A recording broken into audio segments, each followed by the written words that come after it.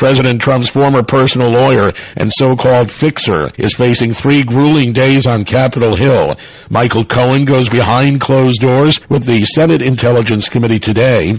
He will then be star witness in an opening hearing of the House Oversight Committee tomorrow. And on Thursday, Cohen has a private session with the House Intelligence Panel.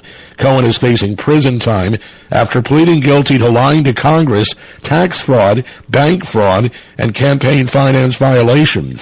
The campaign finance charges involving Cohen's hush money payments to 2 women before the 2016 presidential election.